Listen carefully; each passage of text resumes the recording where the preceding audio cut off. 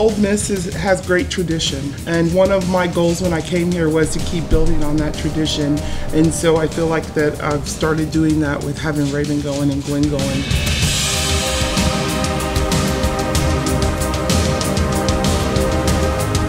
It's just great to be able to go and represent the United States and to represent Ole Miss at the same time. This has been the goal coming down. You know, when we thought about Rio, it was being in the Olympic Stadium in those rings.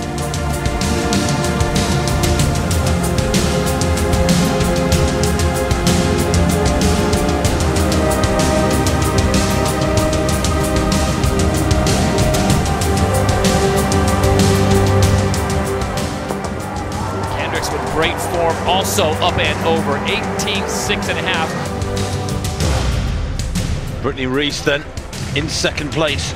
It's her last opportunity to regain pole position.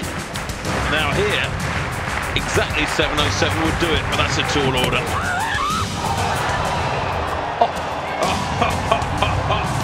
That's bigger. That is bigger. She's done enough. She's done it. 7:22, would you believe it? The furthest jump in the world this year. Sam Kendricks, Cale Simmons, Logan Cunningham are going to Rio in the men's pole vault competition. The two-time world champion Brittany Reese was 5th in Beijing. In London, the American wins gold.